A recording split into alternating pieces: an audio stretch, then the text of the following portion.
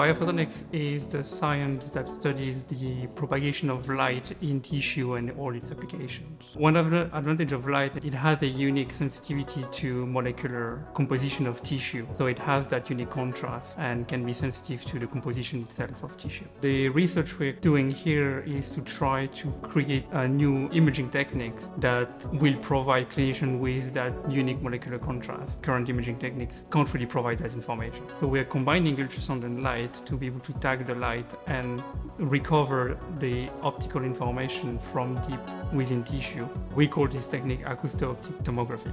So one of the latest things we're looking at is the use of AI and machine learning tools to control the light propagation and learn the behavior of the light in tissue and extract efficiently optical information.